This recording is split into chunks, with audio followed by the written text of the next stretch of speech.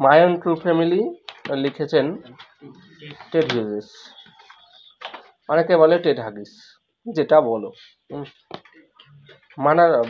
বানানটা মনে রাখবে, কারণ এই কবির নামের বানানগুলো মনে রাখতে হয়, এগুলো 2 নম্বর থাকে।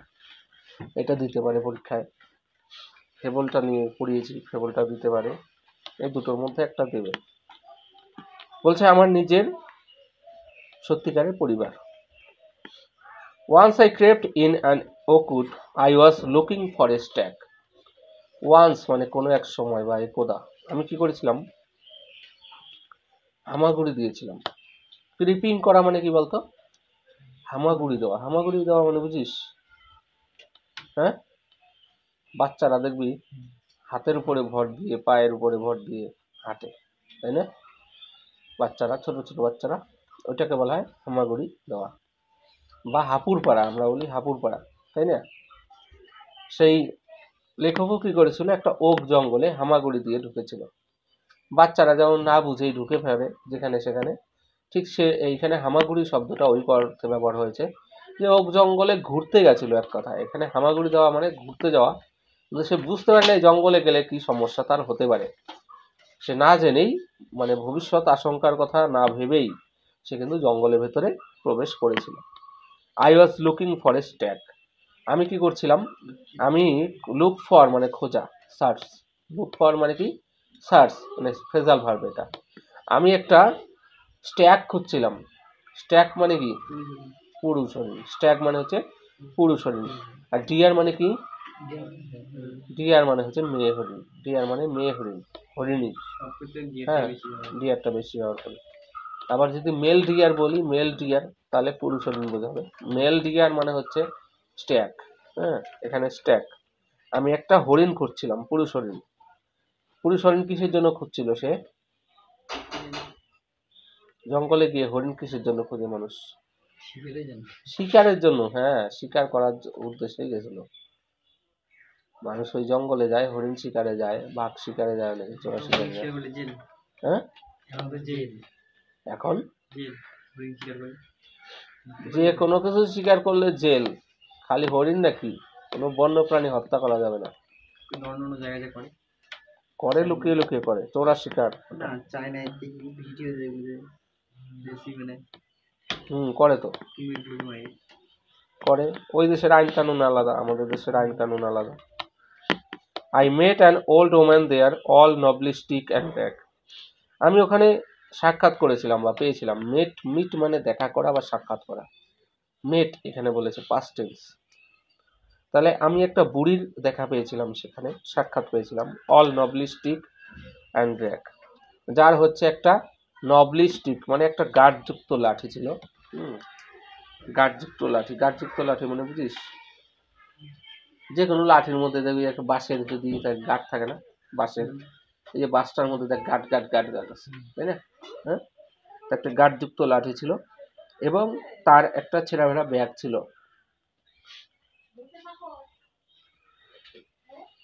She said, I have your secret here inside my little bag. উনি বললেন যে তোমার সমস্ত রহস্য আমার এই ছোট্ট ব্যাগের মধ্যে লুকিয়ে রেখেছি। তোমার সমস্ত রহস্য, গোপন রহস্য, সিক্রেট, তুমি এমন কেমন বিষয় আছে যেগুলো তুমি জানোই না, এগুলোকে বলে সিক্রেট, তাই না?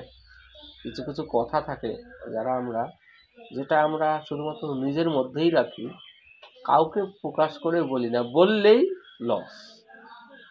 এমনকি মানে নিজের খুব কাছের মানুষকেও বলতে হয় না। কিছু কিছু কথা আছে, কিছু কিছু কথা, ওইটাকে বলা হয় সিক্রেট, মানে যে কথাটা এই ছেলেটা জানে না। ঠিক আছে, বলছে এই ছোট্ট ব্যাগের মধ্যে তোমার গোপন রহস্যগুলো আমি লুকিয়ে রেখেছি। Then she began to cackle and I began to quack. তারপরে ওই ও হাঁসের মতো কি করতে লাগলো, ক্যাকেল মানে হাঁসের মতো ডাকা। ঠিক আছে, হাঁসের মতো ফ্যাস ফ্যাস করতে করে করে ডাকতে লাগলো, হাঁসের ডাক, ক্যাক ক্যাক করা, ফ্যাস ফ্যাস করা। এবং আমিও ওই রকমই একটু ভঙ্গিমা শুরু করলাম।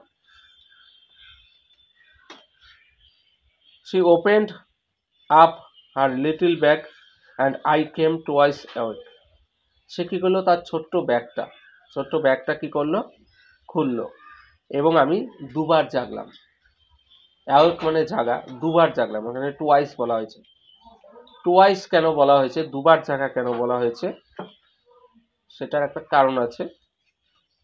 তোমরা এই কবিতাটা ভালো করে পড়লেই বুঝতে পারবা যে দুবার জাগার কথা কেন বলা হয়েছে।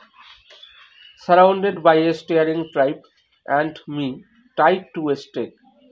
আমাকে কি করা হয়েছিল, এক দল উপজাতির মানুষ চারিদিক থেকে ঘিরে ফেলেছিল এবং আমাকে একটা গাছের গুড়ির সঙ্গে কি করেছিল, বেঁধেছিল।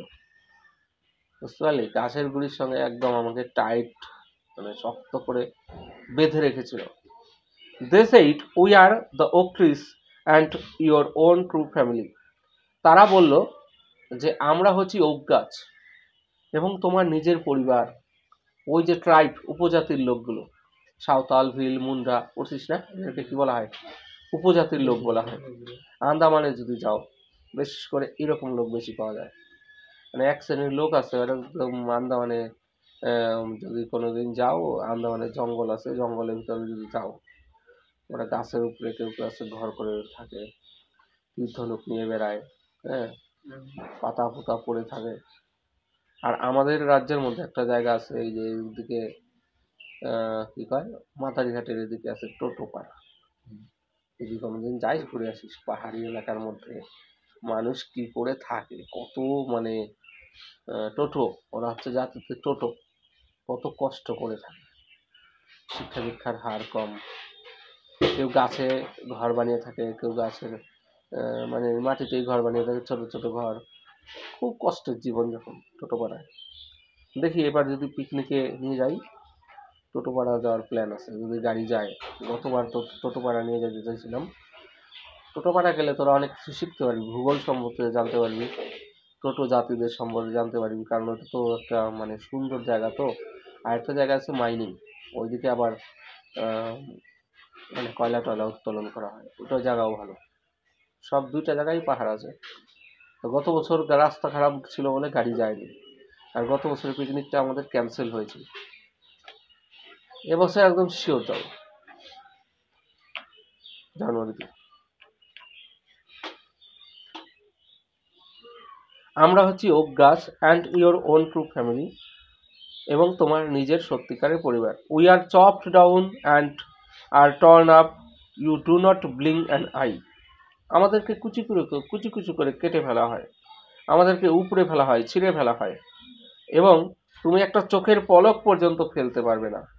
চোখের পলক পর্যন্ত, ব্লিঙ্ক মানে যে চোখের পলক ফেলা, তুমি একটা চোখের পলক পর্যন্ত ফেলতে পারবে না। Unless you make a promise now you are going to die.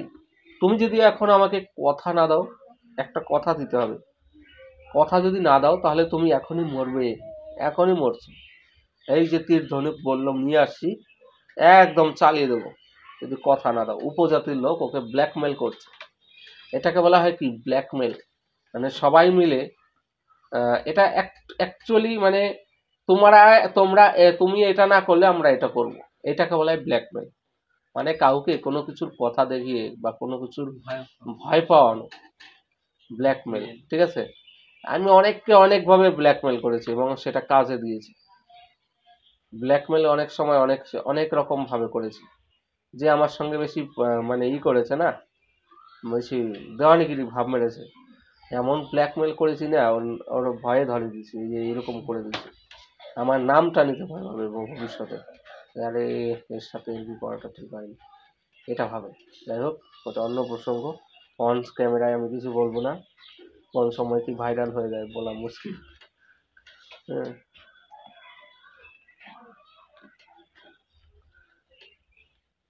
Unless you make a promise now you are going to die.